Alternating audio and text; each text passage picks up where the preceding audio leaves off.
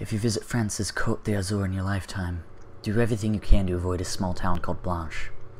I was in the country once with my parents, around 8 years ago. I was 12 at the time. We were on a family vacation, and we found ourselves looking for a place to get some rest and enjoy some of the local color. We were getting really hungry on the road, so it was with some luck that a town unmarked on our map rose unexpectedly to the horizon. This was the town of Blanche. Immediately after we entered Blanche, we noticed that the colors of the houses were darker than anything I had ever seen in my life. It's not like they were black or gray. They were normal colors for walls. They just did not look right. It's hard to explain, almost like it was a color that we don't even have a word for because it's so dark and strange.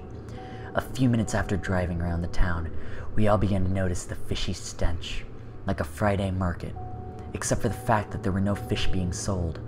The people in town also had a really weird skin tone, almost frostbitten and tinged in a deep blue.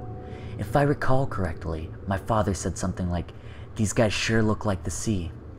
We had originally planned to stay in the town for a while, but my mother and sister were so disturbed by the creepy atmosphere and the town's denizens that they insisted that we keep driving and find a different town to stay the night. When we arrived in the next town, it was like we all gave a gigantic sigh of relief at once.